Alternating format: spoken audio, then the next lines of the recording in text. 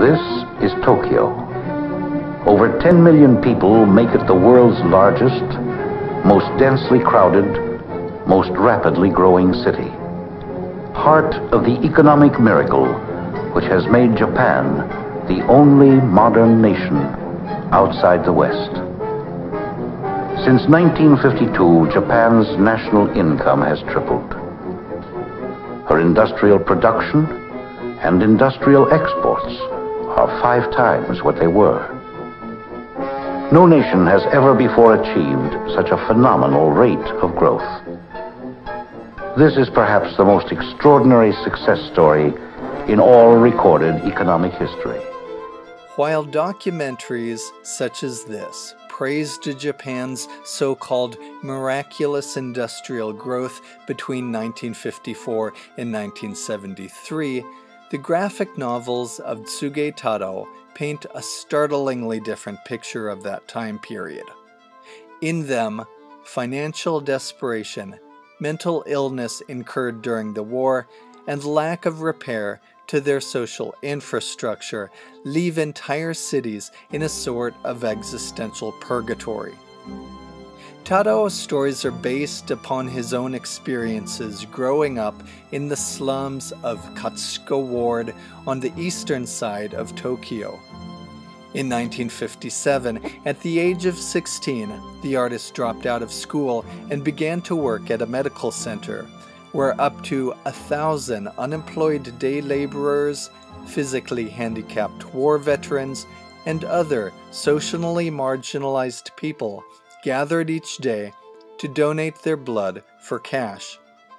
The physical hazards were certainly severe. Forced to use unsanitary hematology equipment, the artist eventually contracted hepatitis C, for which he has had to receive frequent hospital treatments ever since. In his graphic novels, which he began drawing in the late 1950s, Tsuge Tadao chronicles the lives of Japan's forgotten lower class. In doing so, he presents an image of modern Japanese culture that in many ways defies our expectations. The images are raw, unpretentious, and devoid of any trace of decoration or cuteness. The characters are emotionally complex anti-heroes, and his plots are wildly experimental, stream-of-consciousness stories. In one tale, an amateur painter reproduces the work of Vincent van Gogh and considers how emotional torment is an unavoidable aspect of art making.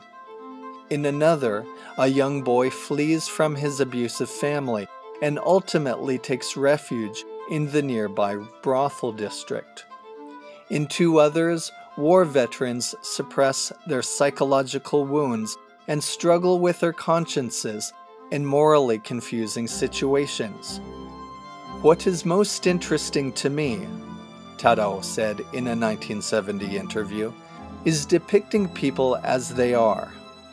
I'm interested in the things the kind of factory workers I used to work with say on a daily basis."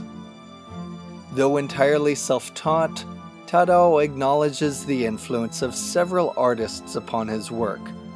The photographer Domon Ken, whose images Tadao occasionally quotes in his stories, the novelist Oe Kanzaburo, who received the Nobel Prize for Literature in 1994, Tadao's brother Tsuge Yoshiharu, a highly accomplished manga artist in his own right, and cartoonists such as Hayashi Seiichi, who, alongside Tadao, contributed to the avant-garde manga anthology Garo from the late 1960s through the 80s.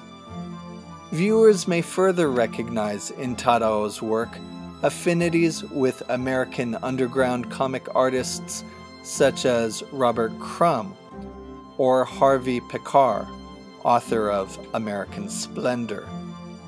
The manga scholar Ryan Holmberg praises Tsuge Tadao in the following way. His artwork is as compelling as it is original. His stories cross and invert genres in ways not found anywhere else within international comics history. His experiments with photographic imagery, which generated stunning graphic effects, were part of a wider exploration of the boundary between fiction and documentary.